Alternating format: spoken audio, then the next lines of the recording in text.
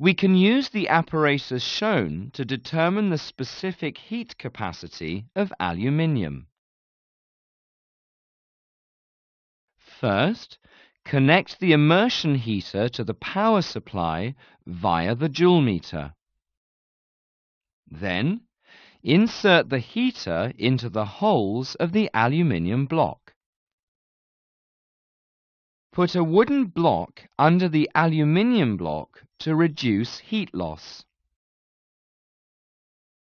Add a few drops of oil into the hole holding the thermometer to ensure a good thermal contact. Then, insert the thermometer. Record the joule meter reading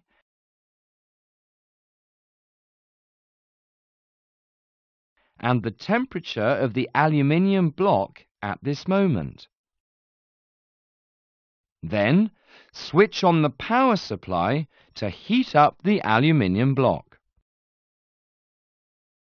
When the temperature of the block has been raised by about 10 degrees Celsius, switch off the power supply. Record the joule meter reading again.